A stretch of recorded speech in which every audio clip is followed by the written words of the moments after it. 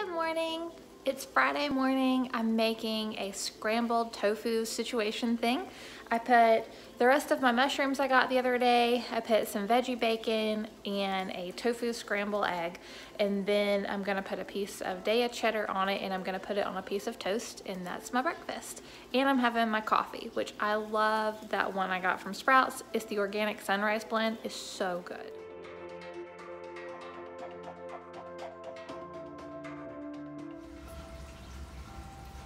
Baby froggy on the porch. You're so cute. I have to take a break from work for a second so I can go dry my hair. I'm freezing cold. It's only like 40 here today, so I need to go do that really quick. I sent out an email, so if you're on my email list, you should be getting an email from me, or you should have probably by the time you watch this. It was sent out Friday. So yeah, and by the way, if you are not on my email list, you can go to traintrackfiberdesigns.com and there's a sign up form down at the bottom. Just scroll all the way down and sign up. You get emails. I don't send them out too often, maybe like once a month or so, but it's just talking about new stuff in the shop. And of course, anyone who has finished objects, if you want to send me a picture of them, then I'm happy to include them so you can kind of share your, things that you've knit with yarn from my shop. And I like to send that around and show everyone. That's what I've been up to this morning. And it is so cold. It's raining and it's cold, and it's just not, it's not a good day to be a person who likes it to be warm. So poor little Bella is freezing, Oscar's freezing, it's cold. So anyways, I think I'm gonna go dry my hair.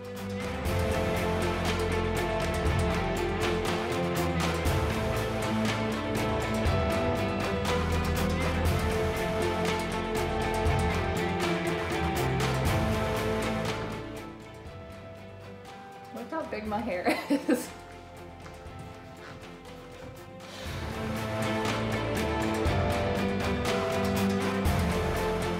It's so cold and I can't really wear a sweater because it's raining so hard outside. I don't want to ruin my clothes because the dogs are going to go out a bunch, as you guys know.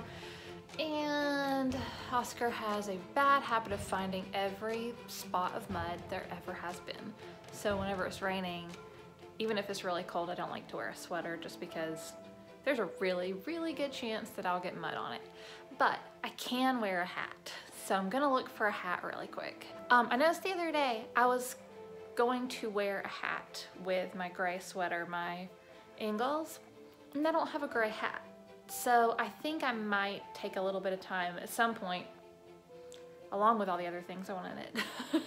But I need to knit a gray hat. And what I think I might do is use the color that's in my Ingles, and then also use the color that's in my, what's the other one? Tecumseh. And that way I can have maybe like a gray hat that'll go with both of them, and maybe kill two birds with one stone, so to speak. I kind of feel like I don't have a lot of hats. I only have, I'll show you what hats I have, hold on. So these are the hats that I have. So I have this one that I made last year that was a Amy Miller knit along. I have this one that's white. I have mittens that match that. I have a, what is this, a vintage prim. And I have another vintage prim. Those are all of my hand knit hats. So I need to make a gray one, I think. Like a solid gray. And I feel like, I mean, this one, even though I know it has a bright color on it, is still pretty versatile. And obviously white is pretty versatile as well. So, I don't know. But I want to make a gray one. I know this has gray, but it has mostly black. So that's the one I'm going to wear today. And I love this one. I wouldn't mind re-knitting that because I feel like you can't see my moose as well. I think this is called Beware of Moose, if you're interested. But I think I would like to knit it in maybe a more solid color background so you could see the moose a little bit better. I love that hat as well. Yay, I've got my hat on! So I moved my plants up here. I hope they like it. There's all these big windows right here, so I'm hoping that they like it.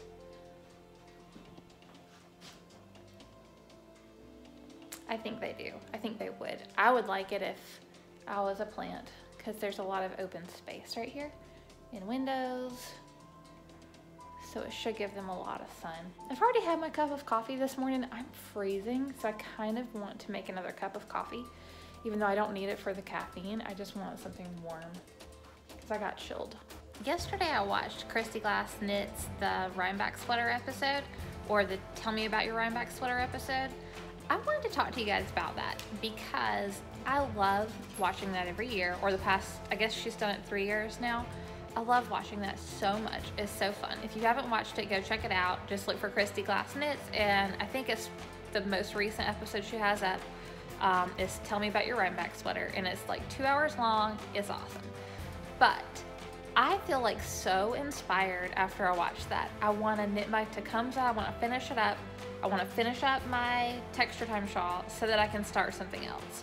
Because whenever you watch that, you'll see there's so many awesome sweaters, and the colors are just so inspiring to see everyone, how they've put their own twist on it and the colors they've used and stuff.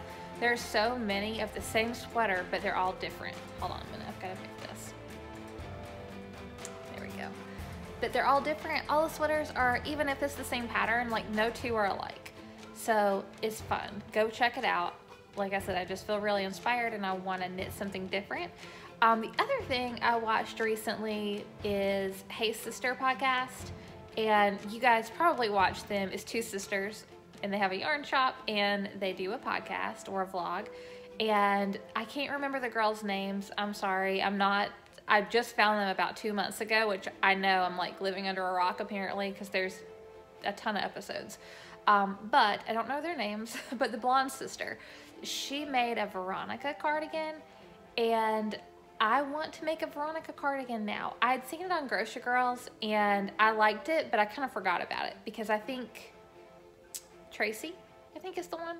I think Tracy on the Grocery Girls podcast had made one about a year ago, and I liked it, but then I kind of never thought about it again, I guess.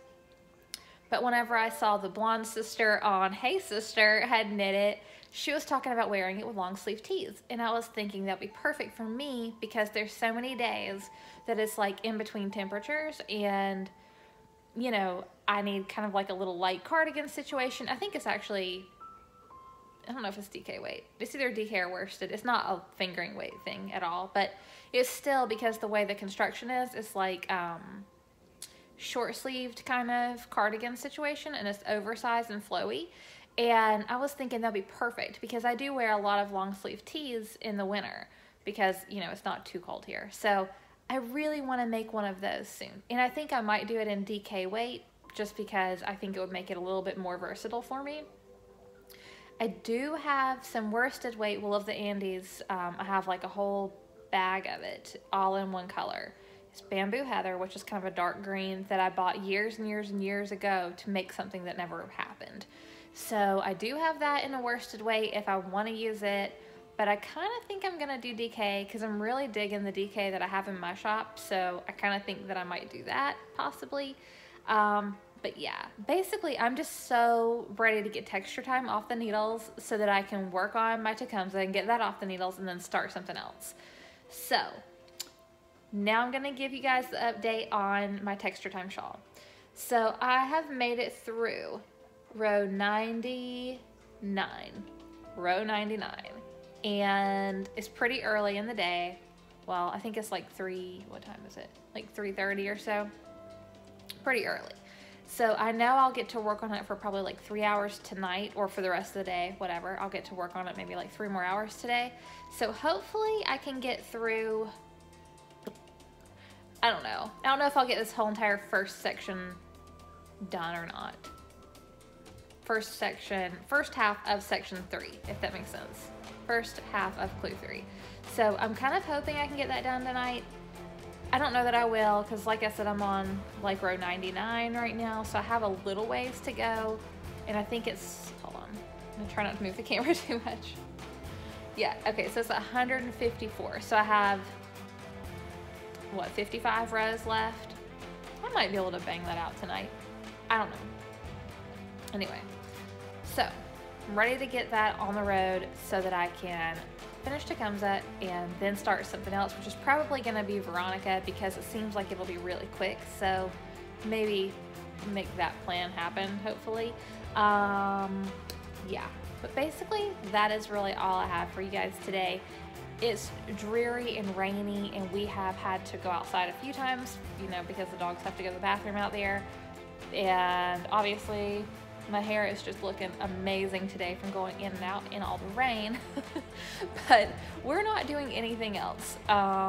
Literally sitting here on the couch, and basically that's it for the rest of the afternoon. So thank you guys for watching.